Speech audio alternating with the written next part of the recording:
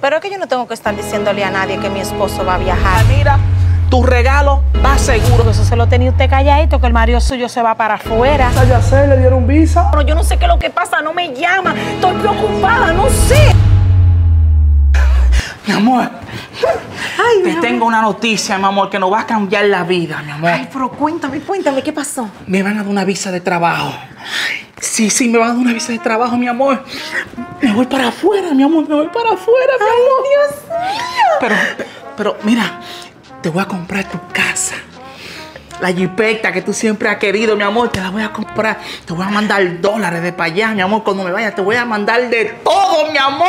Cuando yo me vaya, mi amor. Dios mío, pero no puedo hablar de la felicidad. Mira, que no sé ni qué decirte. Mi amor, hasta el celular que tú me pediste, mi amor, te lo voy a comprar. Nuevecito, mi amor, en su caja, con su plástico. Mi amor, pero me faltan unos detallitos, mi amor. ¿Qué falta? Me falta el dinero del vuelo, mi amor. Y de sacar unos papeles más, mi amor. Tú sabes que ese dinero no lo tenemos. No, mi amor, pero no hay ningún problema. Vamos a buscarlo prestado, esos cuartos. Porque de que tú tienes que irte de viaje, tienes que irte.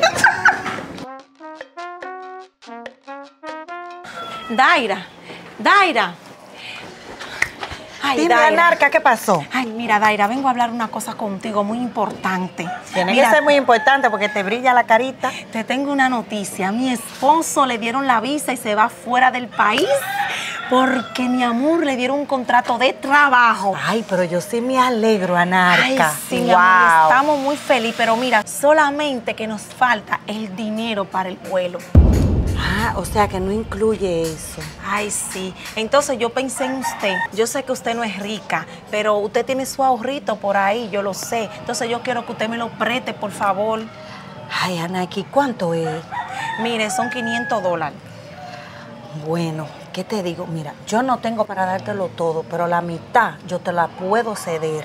Ay, pero qué bueno, eso es una ayuda, eso es un avance. Sí. Mira, lo que vamos a hacer es que yo te voy a mandar por el celular el número de cuenta y tú me lo depositas por ahí. Sí, no te preocupes, tú me mandas la cuenta y yo te transfiero y no hay problema con eso. Y mira, no te preocupes que desde que él llegue ayer te mande ese dinero de una vez. Yo sé, Anarca, tranquila. Tú sabes que para eso que estamos los vecinos, tranquila. Pues ya tú sabes, oíste, mira, cuento contigo y estoy muy feliz. Ay, porque, mi amor, ay, nosotros Dios. también. Yo estoy gozosa por ustedes, mi amor, porque dime. Ay, sí, me voy. Hablamos después. Mándamela de una vez para hacerte la transferencia. Está bien. Bye, bye. Ay, pero qué bueno. Oye, Yana, ¿supiste la última? ¿Qué? Pues tú estás mal informada, mi amor. No, tírame el informe porque tú sabes que yo no salgo de la casa. A ¿Cómo me voy a enterar? visa, a Yacel le dieron visa. ¿Qué? Mira, tú estás relajando. Sí, una visa de trabajo. Oye, pero eso se lo tenían bien callado ellos, mi amor. ¿Y será verdad? No, lo que pasa es que tú la única que no te había enterado. Esa bola anda rodando en el barrio, muchacha. Bueno, mi amor, ahora es que esa gente van a privar, mi amor. Si le dieron visa, Bueno, pero yo no creo que Yacel se ponga privado, ¿no? Pero la gente cambia desde que pisa esos países de una vez. Bueno. Eso es, tú sabes, que son automáticos, porque que los dolores, como dicen, como uno dice.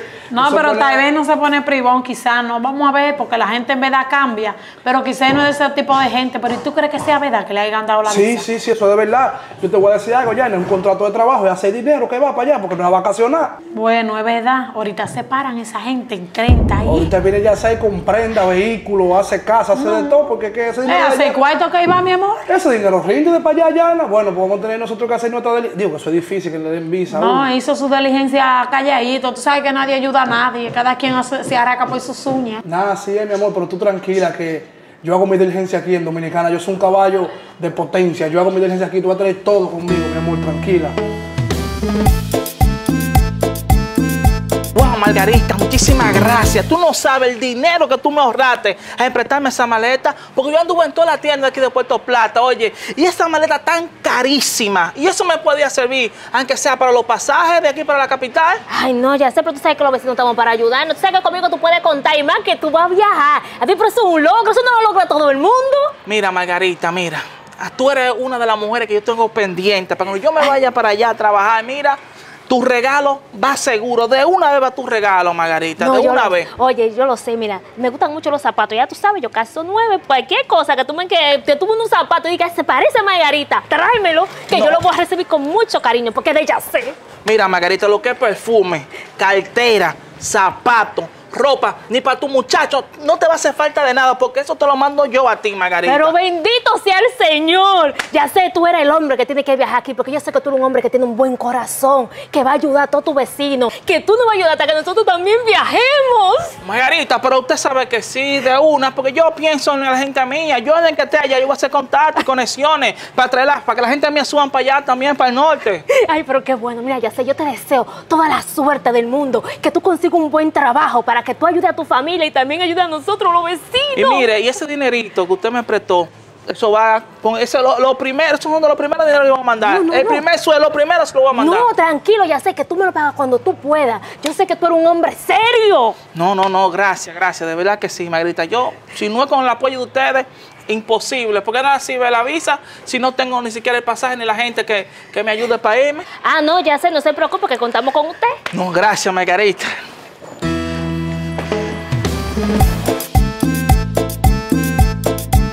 Pero Vestina, ¿y usted qué tal?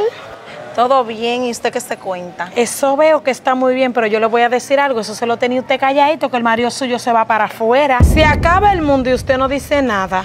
Pero es que yo no tengo que estar diciéndole a nadie que mi esposo va a viajar, ni nada de lo que tenga que hacer mi esposo. Ay, escúchame, lo que pasa es que yo pensaba que éramos vecinos aquí, que cualquier cosa nos la comentábamos para todos disfrutarla, pero ya veo que no. Una cosa es ser vecino y otra muy diferente, andar diciendo los planes que uno tiene. Ay, escúcheme, pues yo no sabía que eso le iba a dar tanta molestia a usted hacerle esa pregunta. El marido suyo no se ha ido y usted está así. Yo me imagino cuando él se vaya, que ni los palos donde usted se sienta lo van a aguantar el fuego. Mire, vecina, usted está ardida, porque como no es el marido suyo, ay, perdón, es que usted no tiene marido. Claro que yo tengo marido, mi amor, y me resuelve al igual que el de usted, que no le ha llegado su turno de viajar. Bien, gracias, un momento llegará. Pero Junior para mí es un hombre muy responsable y trabajador. O sea que no hay nadie que me lo tire por el suelo a él tampoco. Y disculpe, porque creo que eso le molestó mucho que yo le preguntara cuándo se va su marido.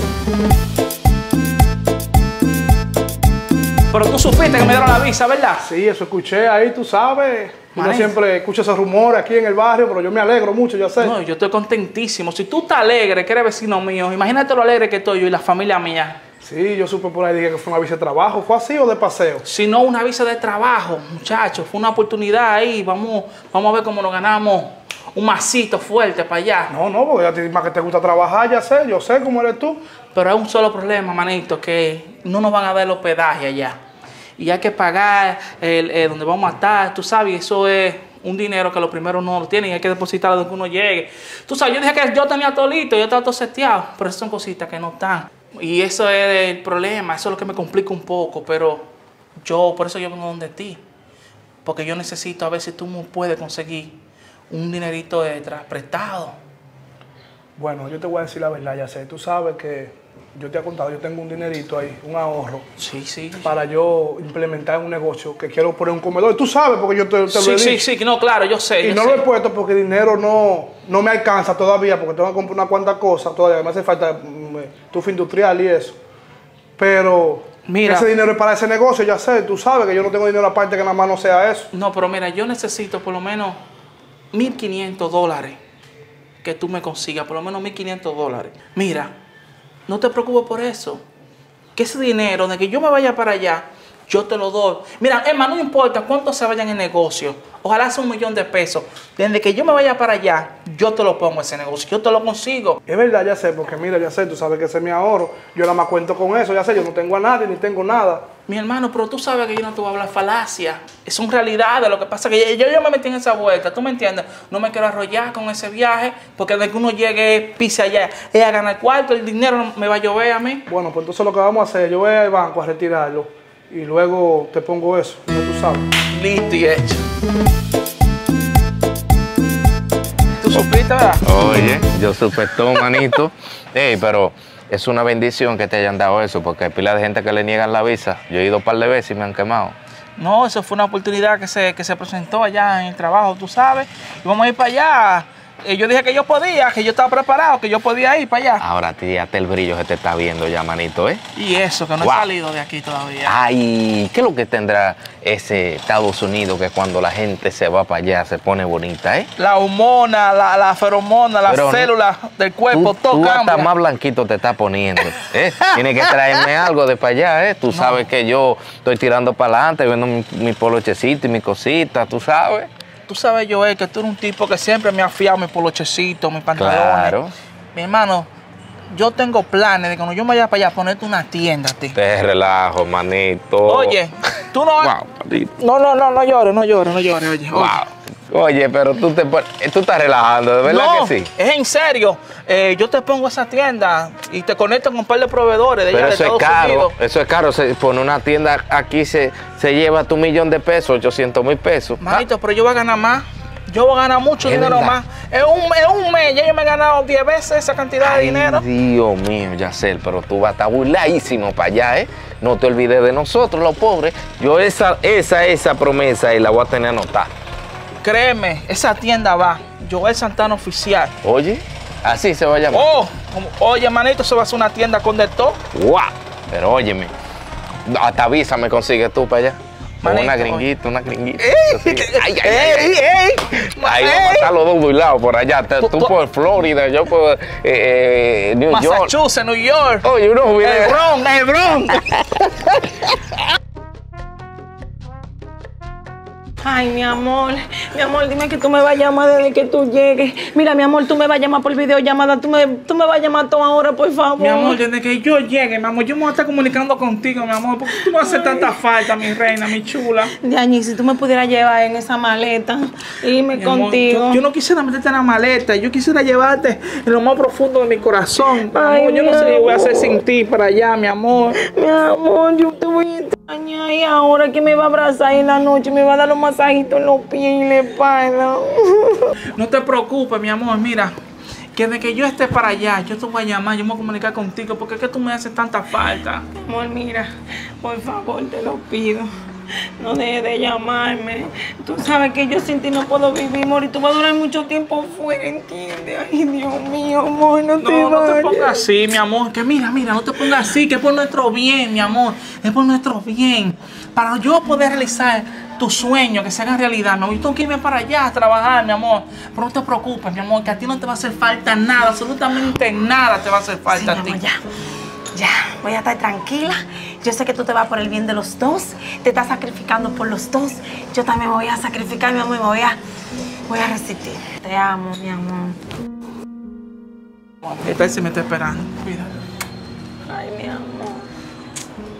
Ya sé, mi amor. Ay, Dios mío. Ay, qué difícil. Déjame consolarla.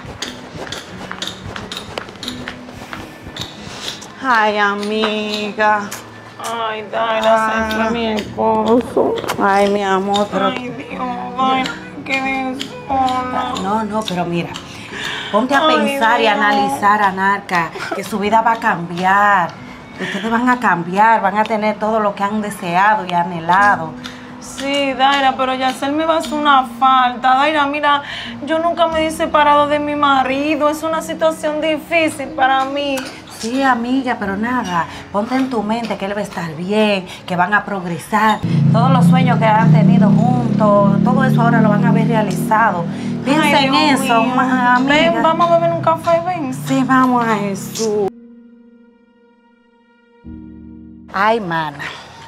Mana, Anarca estaba un mar de llanto, mi amor. Ya se fue Yacel. ¿Cómo? Ay, qué pena, mana. Esa gente nunca se habían separado. A mí sí no me da pena, mi amor, porque el otro día yo le pregunté a ella, le dije que eso sí no me lo había dicho ella, que ya se iba, que el mundo se puede estar acabando y eso no se lo cuentan. Y tú sabes lo que me dijo, todo no se habla, las cosas de uno no tiene que estar contándosela a todo el mundo. Y yo me sentí muy mal, mi amor. No, y dije pero- que no me interesa nada de lo de ellos, ¿para qué lado, mi amor? No, pero ella fue y me dijo a mi casa cuando él se iba. Porque tú eres su amiga. Entonces ya quiso dejarme dicho ahí que no todo el mundo tiene que saber lo de ella, que solo sus amistades.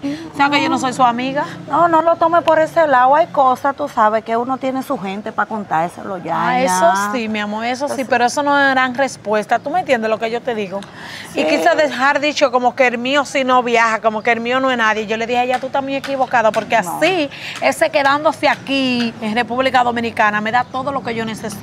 Gracias a Dios. Claro, mi Pero amor. eso sí, mi amor, boca cerrada no matan soldado, mi amor, oíste. Y esa palabra que ella me dijo, se la va a tragar bien tragada, cada una de las palabritas que ella me dijo. No, muchacho, no le tomes fama. Esa muchacha está triste. Tú sabes que nunca se habían separado esa gente. Y mira, la tiene eso media de. No me digas, mi amor, no se había ido. Yo sí te voy a decir algo. Yo soy una persona muy rencorita. Que yo nunca olvido cuando alguien me dice algo que no está bien. ¿Me entiendes? No, Yaina, suelta eso. Tú sabes que ella está en una transición ahora. Suelta eso, esa mujer está, mira, que yo fui a consolarla. Es un maíz de llanto, muchacha. Eso son dramas, mi amor, eso no es ningún maíz, eso es drama. Porque ella sabe que va a estar de aquí y le va a mandar la remesa. Porque ella me lo dijo con una altanería, mi amor, eso. Así que llanto no tiene ella. Ella haciéndole drama, para que pueda mandar la remesa. No, ella tiene que mandar su billullo ahora. Todos esos deseos y todos esos sueños que tenía van a realizar, mi amor, porque los dólares rinden para este lado. Porque se sigan realizando, mi amor, porque de este lado hay rencor. Hablamos. Muchacha.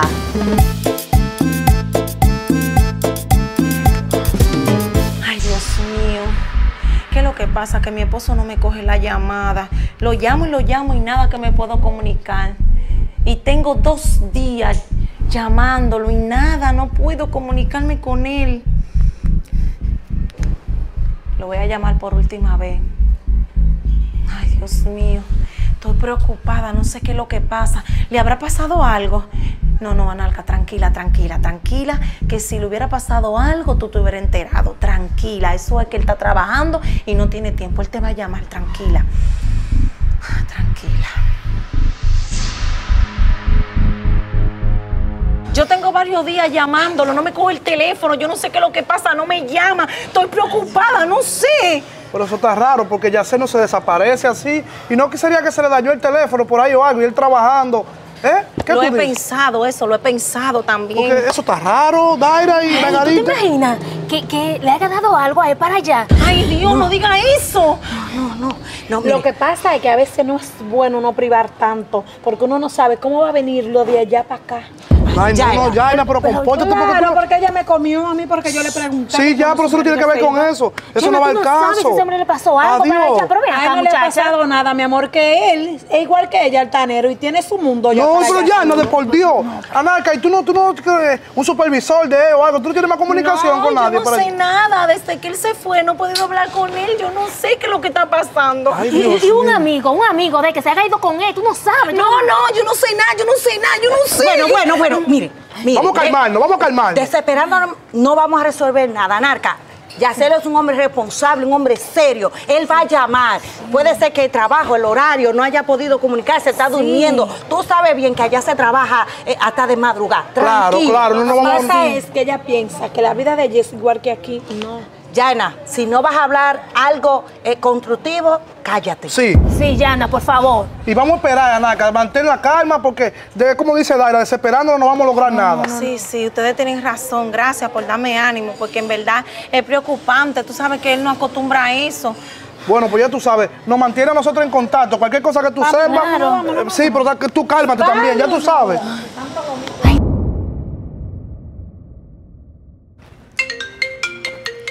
¡Ay, mi esposo!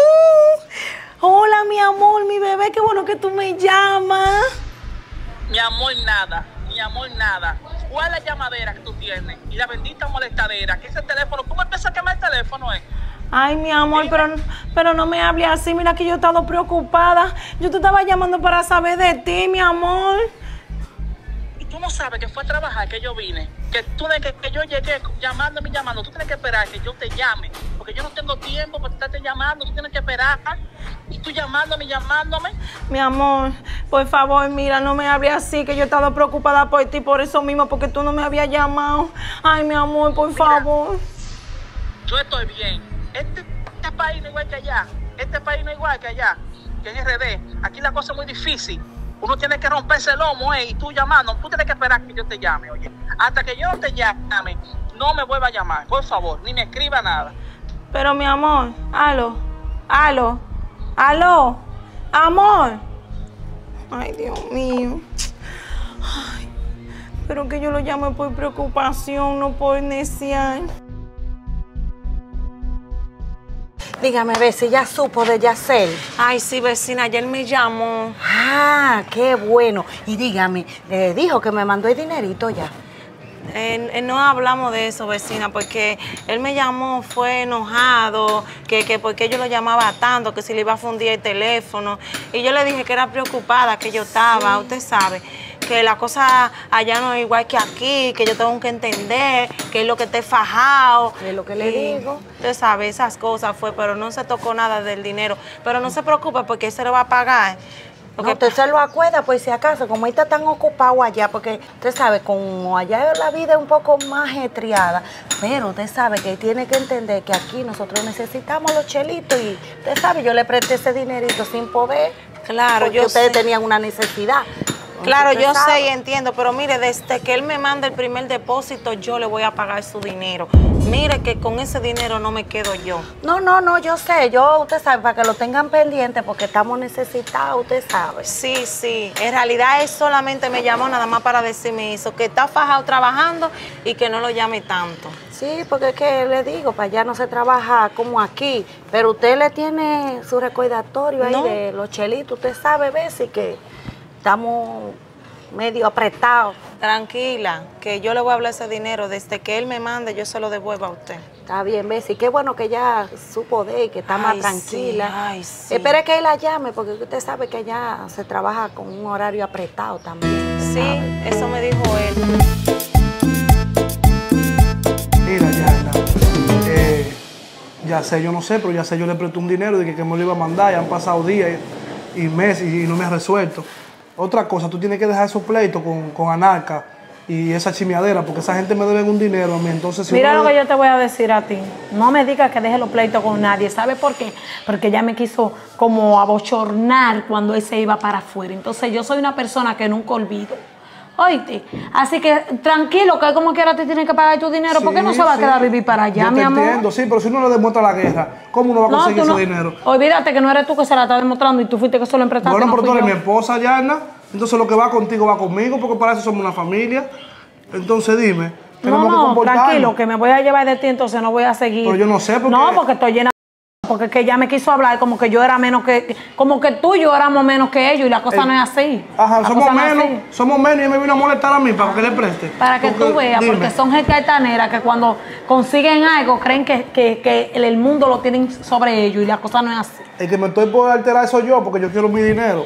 Yo quiero mi dinero y me dijo para una fecha. Tú sabes que ese dinero era para el negocio, que tú y yo vamos a emprender. Entonces, él me dijo una cosa y no me está cumpliendo, de verdad, que yo estoy loco ya por prender como la gasolina. Pero que tú has Le voy a dar un par de días más. Tú has fallado, porque ¿por qué tú no vas a Nike y le dices que te dé el número de él? Llámalo directo. Habla con él directamente. Bueno, porque como yo no hice negocio con Anarca, tampoco puedo estar molestando a esa mujer. No. Pero vamos a darle un par de días más. No, tampoco El número que tú nada más vas a buscar es el número bueno, nada más. pues yo lo voy a buscar el número para cualquier cosa le tiro.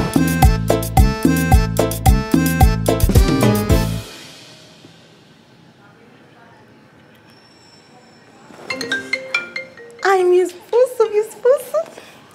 Hola, mi amor. Aló, ¿cómo tú estás? Ay, estoy bien y ahora mejor que escucho tu voz, mi cielo. Mira, yo voy pronto para allá. Ay, es verdad. Ay, qué bueno. Ay, Dios mío. Ay, esta es la mejor noticia que tú me has podido dar, mi amor. Sí, no, para que tú sepas, para que lo tengas en conocimiento.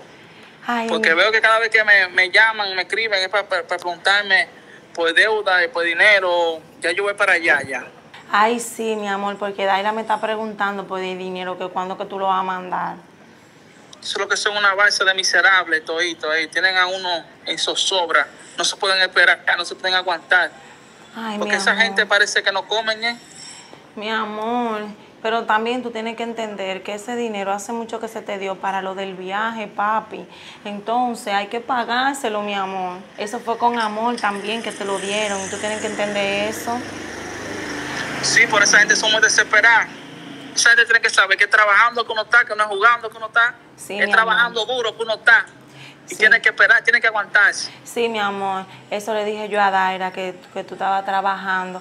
Ay, mi amor, pero yo estoy tan contenta que tú vienes. Yo estoy tan feliz, mi amor. Tú me haces una falta. Sí, pero no te alegres tanto. No te alegres tanto que como quiera, para allá para allá y para allá para Dominicana y a coger lucha. Está bien, mi amor. Pues ya tú sabes, hablamos. Pero no estés regando eso, no le estés diciendo eso a nadie, man. Y voy a decir la fecha cuando vuelva, que es una sorpresa. Está bien, mi amor. Te amo y te extraño. Bye.